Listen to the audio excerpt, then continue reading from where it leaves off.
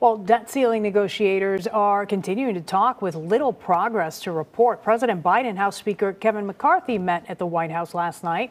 They each described the meeting as, quote, productive, but Republicans said this morning that both sides are still far apart. They said there's a lack of urgency right now at the White House to resolve the budget standoff in time to avert a potentially chaotic federal default.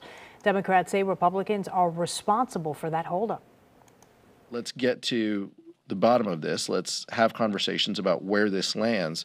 But holding firm to their continued positions to harm the economy and hurt our communities is not where this should end up. House Republicans remain the only ones who have passed legislation to responsibly raise our debt ceiling and rein in the reckless spending to save our country for future generations.